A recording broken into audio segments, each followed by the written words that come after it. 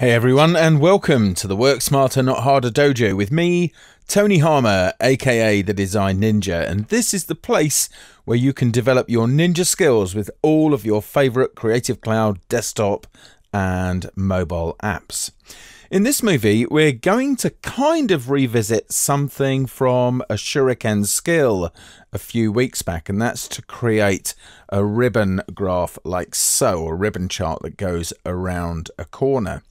And a question I've been asked is, can you do that with live data? And of course, the answer is yes. So I'm going to show you how to build a graph just like this. So what I'm going to do is just copy this range of things here because I actually want to use those colors, and I'm going to create a new document using the same profile with the shortcut Alt-Command-N. That would be Alt-Control-N to create a new one based on the previous document. I'm just going to paste that down.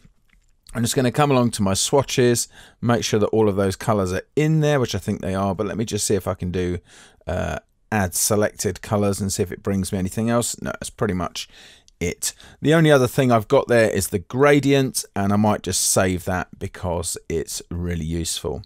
And this gradient just runs from black at 0% opacity to black at about 60% opacity, and that's what creates the illusion there of some depth. So let's go about building this then. You're going to need a few things, essentially rectangles. So if I draw a rectangle like so, okay, and then I'm just going to hold down the Alt or Option key with Shift to keep it aligned. Remember, you can also use the Smart Guides as well to create a duplicate of that, and then just Command D or Control D to repeat that transformation. Then I'm just going to apply some colors to those. So I'm just going to drag those on from the swatches panel. So I think I'll start with the orange at the top. I'll go to the light blue, similar arrangement to what I had, in fact, with the graphic that I pasted. So those things on like so. Just to make doubly sure that they're all aligned with no gaps, because that's kind of important here, I'm going to select all four of them, click on one to make it a key object, and then from the Align panel, which you can access in current versions of Illustrator via the Properties panel like so, and of course from the Window menu in earlier versions, I'm going to set the distribution of spacing here to 0 points, and then just click this vertically distribute space. And if anything is outside of that 0 points, then it moves it into place. Okay, let me zoom back out to the whole document, and I'll just park that on the side. We can use that in just a little while. And in fact, I'm going to draw another rectangle now. I'll just draw a rectangle like so. That's going to be sort of an equivalent width of the bars on the chart. And I'll come back to that in just a second. Just move that out of the way like so. So it's a good idea to have the kind of dimensions of the chart first of all. So what I'm going to do is tap J on my keyboard to access the column graph tool. I can then long press in the toolbox, and I want the bar graph tool like so. Now I'm going to zoom out a little way here, and I'm going to start off artboard at the moment. I'm going to start down the bottom here, okay, and then drag out to the size that I'd like my graph to be, like so. Then we'll put some data into that. So let's just start here with something like 300, and then I'll tab across to the next field and put 450 in there. Tab to the next field, I think I'll do 575 dot there, and on the last one I'll do something strange. I'll do 600.8 on there. There you go. So I've got a decimal in there as well. Hit the tick to apply that, and there you go. There is the graph drawn. Now I'll close the data window for a moment, and then I can use these bars, of course, to determine the approximate size for my rectangle. And you can see that I'm just moving that around like so. Okay, rotating it, getting the depth of it right, and then spinning that back around. Okay, so it's vertical like that. Now, if you don't know how to do those things, you need to watch some more Shuriken Skills, and that will get you up and running with doing this very, very quickly. Now, my smart guides are on. You can tell that because you can see the little magenta guides that are just popping up telling me that different things are around. I'm going to tap P to get the pen tool, and then when the smart guide aligns to the top and center of this rectangle, I'm just going to click to add a point, and then hold down my shift key and tap my up arrow a few times just to turn this into a really nice sort of pointer shape, like so. Perfect. Okay, now I've done that, what I tend to do is fill these with a grey, but it doesn't really matter what you do with it. You can do whatever you want. It's just my practice, the way that I do this to build these things out. So I'm going to do that. Then I'm going to get the line tool. So tap backslash on your keyboard to access that. And then somewhere down towards the bottom here, I'm going to click and drag, holding down shift to constrain it from one side to the other of that rectangle. And then I'm going to use the shortcut command 5, that's control 5 on Windows, to turn that into a guide. Okay, so you can see there's the guide, like so. Now my guides need to be unlocked, and if you go to the view menu and down to guides, you can see that lock guides is available there. That means that they are already unlocked. You could also try moving the guide, and if it moves, then you know they're unlocked, and that needs to happen just for the moment. Next, I'm going to get the type tool. Just click somewhere up here. Let me just scroll over this value just to change the size, like so, with my placeholder text. I'm not going to bother messing around with the typeface or anything for this example. Let's just get this thing done. So I'm going to type a % at the beginning. Okay, and then I'm going to type 0 there, which means Illustrator will fill in whatever numbers are necessary, and then a 2 or a 3. Okay, I'll do a 2 just there, and that tells it how many decimals to have. Okay, brilliant. Now I'm going to just rotate that around through 90 degrees. Holding down shift is a good idea when you're doing this. Let's bring that into place just about there. Change the color of that. I think I'll make that actually white on top there, like so. And if you need to, just nudge it around with the arrow keys or drag it around into place until you're happy. Okay, so select those things together. All right, so all of those things there. Go up to the object menu and then all the way down to the bottom. Okay, and choose design from there. And the graph design window opens. And what you'll need to do is to click on new design. Now, if you're happy with the name new design, then leave it as is. But if you want to rename it, and I do because new design isn't terribly helpful, I'm just going to call it pointy. There we are, like so. Then it's named and you can hit OK.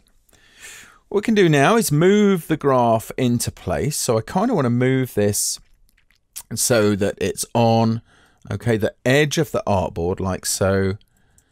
Okay, and let me just take that series, the category series, off the bottom of the artboard there, like so. Okay, and we're going to do some work now on the graph. So the ideal tool to use when you're working with graphs is the group selection tool. It lives underneath the direct selection tool, and you'll see that if I click on one of these category access markers, it selects that one, but if I click again, then it selects the whole lot in the group. And I'm just going to take away the stroke for those things. Similarly with the category itself, it's going to click once, then just click again. Okay, and I'm going to remove the fill for those. Now because the fill is in front, I can just hit the slash key to take that away, like so. And then I could drag across these two lines just here. Let's take away the stroke for those, and I've got some value axis markers here as well, or at least one, so I'm going to target that and get rid of it like that. Done. So they're all there. The graph will still draw them, it just won't give them any visual attributes at all. And similarly on these blocks, if I click once and then click again, okay, I can remove the stroke from there also. And that's how the group selection tool works. It allows you to drill into different hierarchies, and because groups are hierarchical, it's the perfect tool to use for that. So next then, if I select the graph, what we can do is go up to the object menu, all the way down to the bottom to graph. There's enough room, Adobe, by the way, on the top here, yeah, to fit a little graph menu in there. But anyway, so if we go to graph and let's go to column, okay, because these are columns, they're just kind of sitting around on their side. I'm going to choose pointy like so.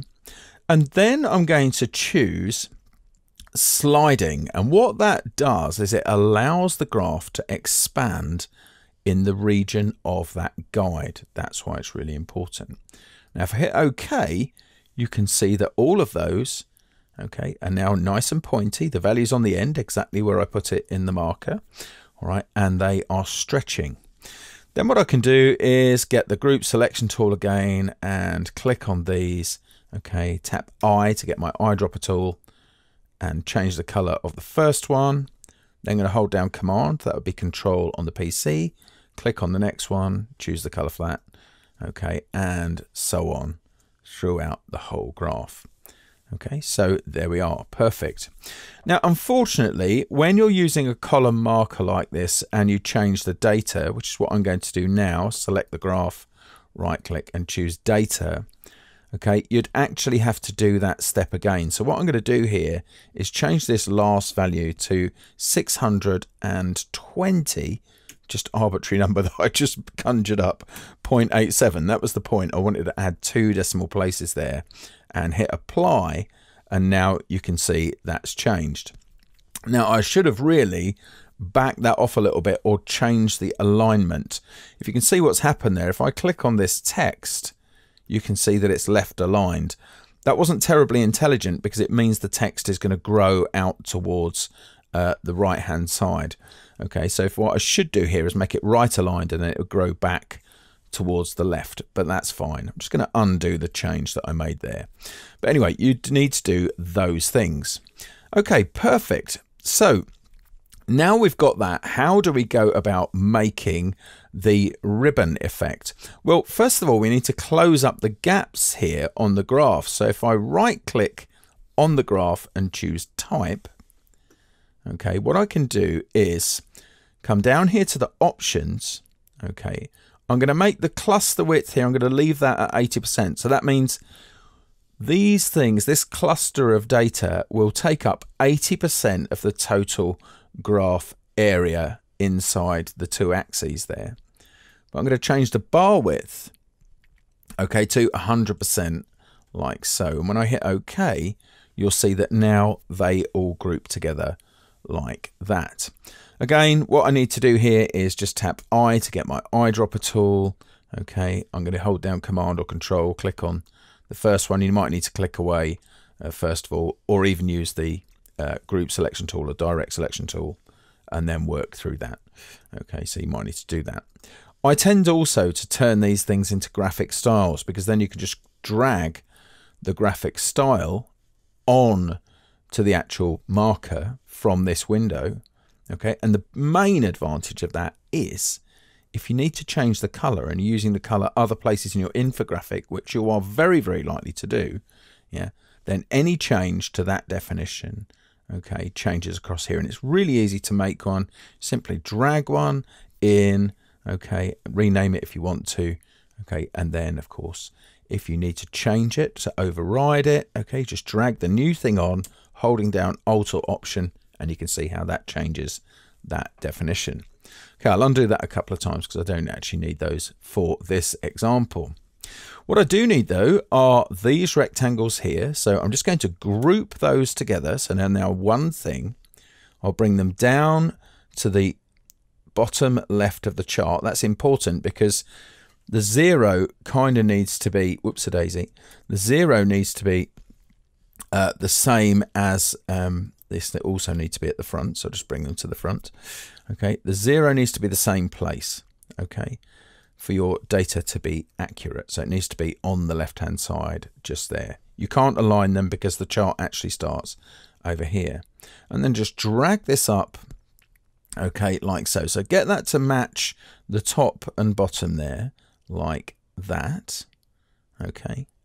And once you've got that done, all you need to do is to transform this. And there's a number of different ways that you could do that. But if I just tap E on my keyboard to get the free transform tool here, you can see that I've got some options, including perspective distortion. And if I click that and go for these back handles, right, I could just drag that out like so to change that. So there you are, you've got the bend in the ribbon just there. And all we need to do now, apart from bringing these a little bit further onto the actual artboard there we go. All we need to do now is keep that group selected, hold down Command or Control on Windows and hit the slash key. That adds you a new fill that exists over and above the group. And then just change that fill to a gradient, okay, like the one we saw at the beginning of the movie, which is 0% black on the left, okay, and about 60% black on the right. You don't want to overdo it. In fact, you might even want to model that still further. I think that's a bit harsh. So if I drop that down to about 40%, there you go. That's much, much smoother. But it's easy to make those changes. And the great thing is here, that remains completely dynamic. So you don't have to rebuild the whole thing when you need to change the data. And that's it. We're done for now. Don't forget to subscribe to the channel. Reach out to me either here in the comments or via Twitter or my Facebook page. You'll see those details in just a moment. Please do spread the word. It really helps. Keep on watching. And until next time, see ya.